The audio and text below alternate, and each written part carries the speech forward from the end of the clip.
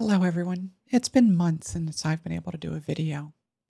While 2020 has been a year that many of us would like to forget, thankfully my absence was mostly caused by other demands on my time.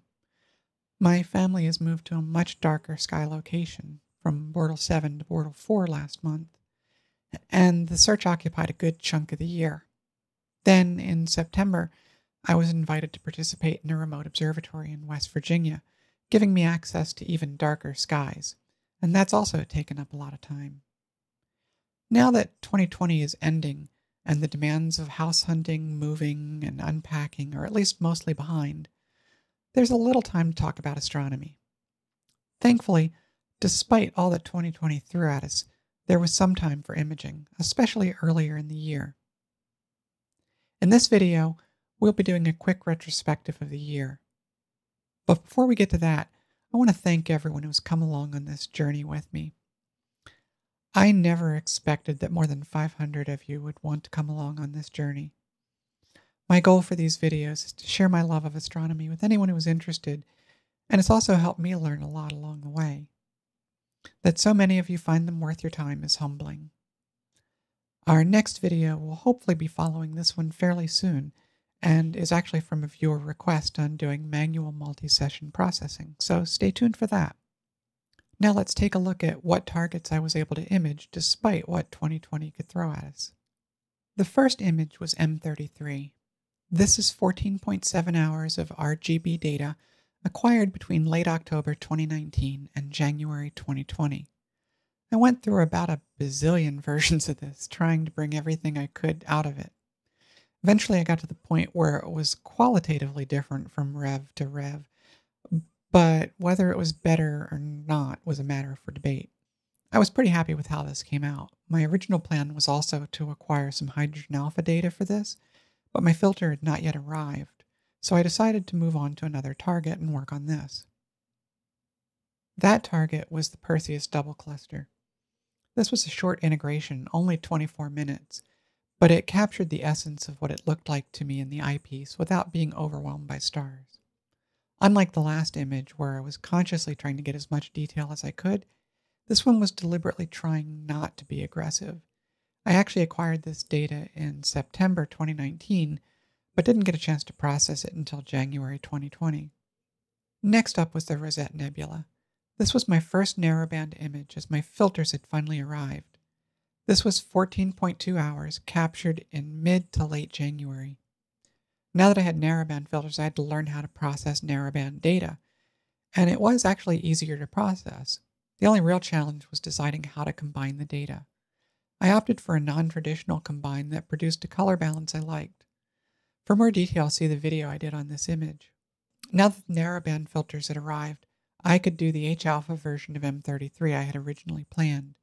I added 6 hours of H-alpha and found that combining H-alpha with HaRGB was not as straightforward as I'd hoped. I wanted the H-alpha data to make the nebulae in M33 more prominent and obvious, but my combines kept tinting the entire galaxy red. Ultimately, I came to a more relaxed combine that mostly did what I wanted. Eventually, I want to revisit this, but overall I was pretty happy with how it came out. My next attempt was Comet C 2017 T2 PANSTARRS. This was my first real failure of the year. I used my mono camera and didn't realize how little the comet was moving from frame to frame. Ultimately, I couldn't produce the image I wanted and settled for this animation showing the movement of the comet over a few hours. There's also a video about this one if you want the gory details. The next image, IC5068, was entirely acquired in September 2019, but I wasn't happy with it at first, so I never shared it. Eventually, though, it started to grow on me, so I finally decided to post it in February during an extended cloudy period. This was 14 hours of HaRGB data. The next image was the Sol Nebula. This was another narrowband image presented in an SOH palette. I really like the blues and purples that this produced. And to my eye, the Sol looks more like a baby rhinoceros, but your mileage may vary. This was almost 10 hours of data from February and March 2020. Next was M81 and M82 in HaRGB. I had done this pair using a DSLR in my earliest attempts, and I knew I had to return to it. Even then, I knew my result wasn't very good.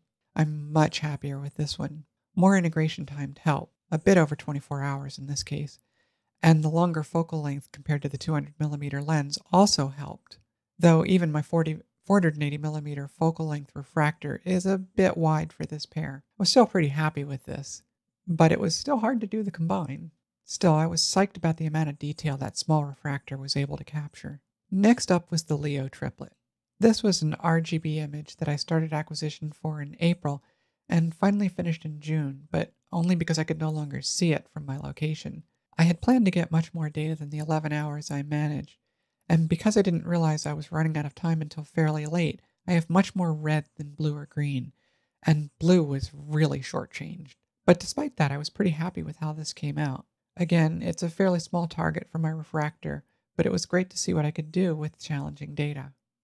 Next up was another target I had done before, the Western Veil Nebula. I had pretty badly butchered this in my first attempt. This time, I was planning to use Narrowband and get data for all 3 filters, but I decided to do an HOO version before I had all the S2 data I wanted, so I ended up with this. This is 7.2 hours, and I was thrilled with how it came out. Eventually, I was able to get the S2 data I had been missing, and now, armed with 12.5 hours of data, I did this version using an HOS palette. I still can't decide which version I like better. The first has more natural color and shows subtle detail better, but this version also works really well for me. On any given day, I might prefer either one.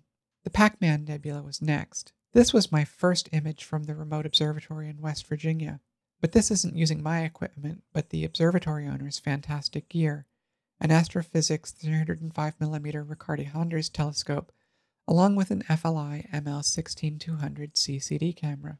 This had a slightly narrower field of view than my telescope camera combination, but a finer image scale of 1.1 arcseconds per pixel compared to the 1.6 my gear produces. This was 11 hours of data from a much darker sky, Bortle 2-ish compared to my Bortle 7, and so was very easy to process in comparison to most of my images. There is something to be said for high-quality equipment in dark skies, no doubt about it. The next and final image for 2020 was LBN 581, also known as NGC 7822. This is a lesser-known emission nebula in Cepheus, but it deserves more attention. This is 25 hours of narrowband data using the same gear as the last image, presented in an HSO palette. It was also the simplest processing I've ever done.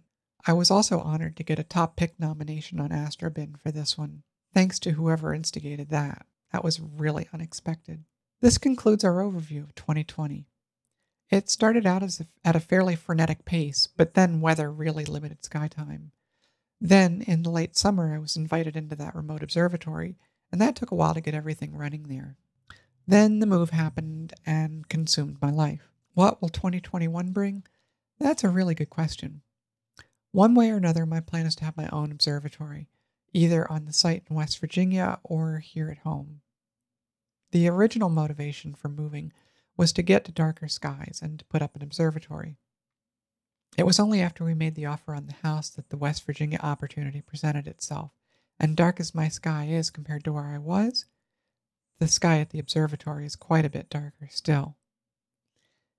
It was an easy choice to say yes to the invitation. I'll let you know what happens, and eventually we should have some build videos. The only question is whether it will be here or in West Virginia. The past year has been a hard one for so many people. I don't think any of us expected to be facing a pandemic like this in our lifetimes. I hope that with vaccines starting to roll out, that life can return to something closer to normalcy soon. Take care and Happy New Year. I'll leave you with a slideshow of my overview of 2020. Clear skies.